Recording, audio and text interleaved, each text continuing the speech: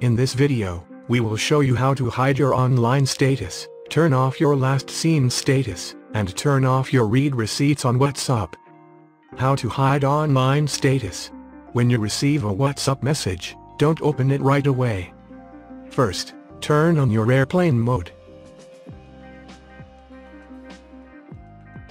Now you can open your message and even send a response if you like.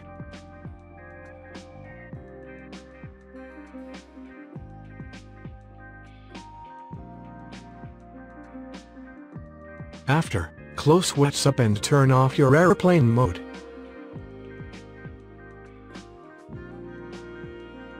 Turn off last seen status. First, open your WhatsApp app on your smartphone. Second, select Settings from the menu at the bottom right-hand corner of the screen. In Settings, select Account. In the Account page, find and select Privacy.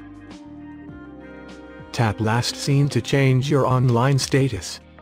You have two options to hide your online or last seen status. You can choose for only my contacts to see your status, or for nobody to see your status.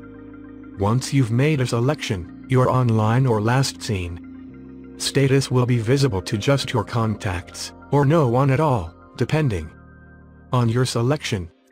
Turn off read receipts. First, open WhatsApp. Then go to Settings. Click on Account.